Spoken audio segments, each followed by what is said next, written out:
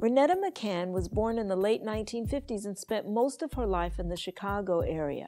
She was the oldest of 5 children in a South Side Chicago household headed by her insurance salesperson father and schoolteacher mother. After high school, Renetta attended Northwestern University, where she earned an undergraduate degree in speech communications. Then after college, she accepted a client service trainee position at Leo Burnett, one of the largest advertising agencies in the United States. Renetta moved up in the ranks at Leo Burnett, starting out as a media buyer. In the late 1990s, Leo Burnett decided to spin off its media department into Starcom Global, and Renetta became the CEO.